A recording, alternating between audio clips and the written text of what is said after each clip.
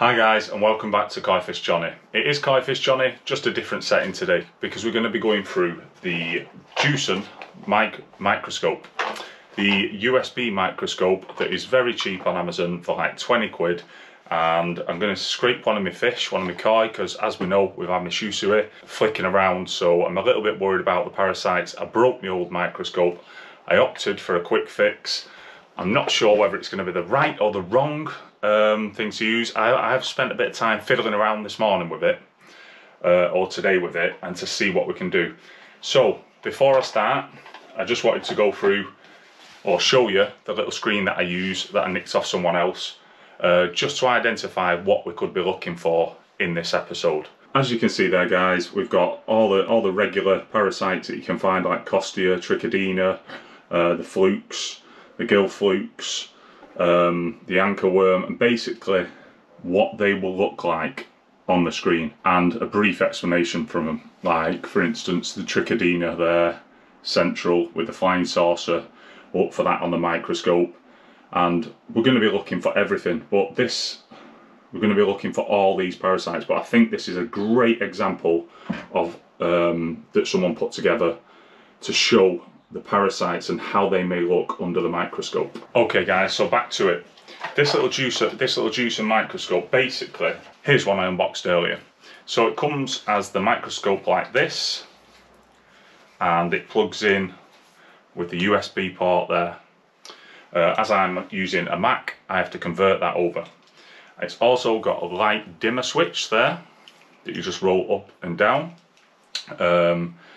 And one thing I've been messing around with this morning with it is it's got the little groove here, and it's got like 40 times zoom right down there and then flicking right round to 1000. I believe this is the focus mechanism, so that helps the microscope focus, and this is the zoom button. But when I've been pressing that zoom, we've not been zooming in very much, I can tell you that much. I'm a little bit skeptical of whether we can achieve anything with this little thing. But nonetheless, we're going to go and do a little scrape. I have looked at a few things like my desk under the microscope, and it has shown in quite a good bit of clarity what's there. The problem that I'm finding with this is, unlike two problems. One is, compared to my other microscope, you can't move the slide effectively underneath without interfering with the microscope, be it on this little stand that you pop it into, like this. If you lean this too far over one way, it tilts and it falls. It's not the most stable of bases. It's not particularly heavy to hold this weight angling out to that side. So one thing I've found is it's flicking to the side. See if I can do an example now. So if I put that there, and you can see straight away the wire's just pulled it over to the side. So the wire needs to be set to the back. Let's plug it in now before we have a go. So you can see there, as soon as I plugged it in, the light has come straight on to enable us to do the check-in. So, but I'll just move this screenshot to the side so then we can see the screen. So you can see there on the Mac, because I'm using a Mac and that's my screen for my day-to-day work, the application that you've got to use when you're using the Mac is photobooth. Now I have seen some people online on YouTube, when I've been doing my research, using Windows, and there seems to be a lot more buttons that you can press in relation to things. But on this it's quite basic, so all we've got here is a screenshot that I took earlier of the desk. The effects, we don't want effects, we just want to look for parasites, so we don't need the effects that this brings up, like bulge, dent, twirl, mirror, stretch, fisheye. Whatever it wants to do, we're not interested in that. We literally want to be looking for parasites. So I don't know why it's offering that. It might be something that's built into the Mac as a little feature. So if we go back out of that, back to the microscope. So I'm just going to quickly go back to the desk again. So you can see how fiddly this is. I'm trying to stop it falling over at the same time as trying to sort of, now I'm going to be twisting this knob. It's going to be going all over the show. Like you can see there, it's quite difficult to operate, definitely on the stand. I found it easier, to be honest, operating it not on the stand, because I've got to hold the base there to stop it falling over. I've got to concentrate on what I'm looking at. You can see I'm trying my best to find some type of image of the desk there. So if you can see that on the screen, So I'm just going to hold that down because obviously if I let go of it, it will fall out of place, which isn't ideal. So I'll pick you up now and show you what I can see on the screen. Now I have a nice oak desk. It's like polished on the top, so you can see there's a little bit of varnish. One second. You can see what I can see, that's my desk. So if I look down at my desk, like this, you can see what the desk sort of looks like, but under the microscope, it's showing this, which is great because I can see the desk in depth that I can't see with the naked eye. But the problem is with that, it doesn't tell you what magnification you're at. It doesn't say you set at 400, you set at 200, you set at 100. You just got to fiddle around with it, and I believe, I'm not sure, but I believe that's just the focus setting on there, and why it's got the up to 1000 on one direction and down to 40 on the other, I don't know. And then, like I say, this is supposed to be the zoom button here on this side. You have to excuse my phone because I'm in my office. I have a couple of phones, they go off like mad. So if I press zoom, which again interferes with it, we're not zooming anywhere. We're not looking at anything more. So anyway, I'm going to go down now. I'm going to take my trusted Costco card and I'm going to scrape the shoe suey and get some slime, put them in between these slides, and we're going to get it under the microscope and see miraculously if we can find anything. So let's go down to the pond. Okay guys, so we're down at the pond. I'm going to be going to get my fish net now, get the bowl, get the shoe suey bowled up. I've got my little card there, ready to scrape. The fish are quite low, so the behaviour has changed a little bit recently. So this is also an influencing factor in the decision to get them out, have a little scrape, have a little rummage around and see what we can find. Just looking over the top there.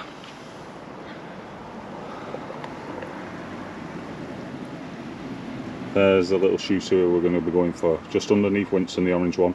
That blue one just underneath. We're going to be getting that one out and we're going to be giving it a little scrape. So I'll check back to you in a little bit, and hopefully we will have a load of slime on this card, so then we can get it under that little microscope and see what we can achieve with it. Hi guys, and welcome back. So we managed to achieve that. We got the mucus, we did a little scrape, it was nice and easy. I didn't actually take the shoe suey, the blue, out of the pond. I just did it in the net. It was nice and relaxed. It went really well. I've literally just took the mucus off the Costco card and onto the slide. So now I'm going to pop the other slide on top of that slide, compress it. There's a little bit of water on there just to allow the parasites to move around, if there are any parasites there. And then I'm just going to fiddle around for ages, trying to see if I can see anything at all with this microscope. So I'll have to turn my computer on for that. Okay, so locked and loaded. Let's get this one on top of the other one. There we go. Well, there's a lot more on there than I thought. So what I'm using is these slides, just glass slides. They're nice enough. There's 50 in there, so I'm not going to go without for a long time. Maybe if someone wants one that's local, I've got your slide. But back to the microscope. So what we're going to do, we've got the Mac on, we've got the TV on.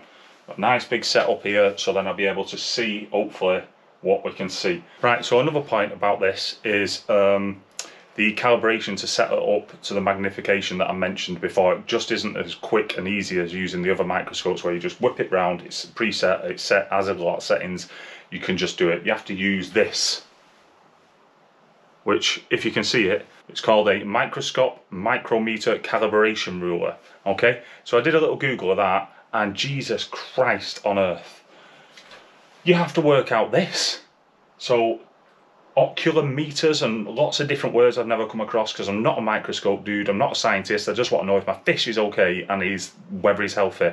So I have to learn now ocular meters. I like maths, but 10 times SU, and you can see this is just extremely confusing compared to the ease of having a preset microscope. So there is another negative associated with this. So for 20 quid, you're saving money, but you're losing time because you have to calibrate and do all this lot. Plus the zoom button doesn't work on mine, so God knows what we'll find. Okay, down to it. In we go. So, we're zooming down into this. Oh, actually we can see, like, that's quite interesting, because I don't know if you can see my screen, because There's a big reflection on it, and that's the light coming off it, but we're going to need it. It is actually showing up a few little bits, which is quite cool. So let me try and calibrate this, or bring it into focus, or whatever it wants to do. So one of the things I'm going to do is I'm going to turn down that bulb so it isn't as glaringly bright. So there's a little switch here, just lower it down. There we go. Well, that's not very good, but just a little bit of something there, and see what we can find. So I found something there, if you can see on the picture, or I haven't found something, I've just got it into focus. I can see some of the tiny little speckles there, a little line going across the top, so we're just going to go round and see if we can see anything moving. I don't know what zoom we're at, because I can't read that calibration thing. So we're just literally hitting, hoping with this. Oh, Professor Johnny, what are you doing? Just looking for anything moving around too. It's a lot harder on this microscope. You can't see that with a human eye because it's like zoomed in quite a lot. Yeah. Even though I've got 25 vision, which is better than 20/20 vision. Twice as good. The zoom button doesn't work.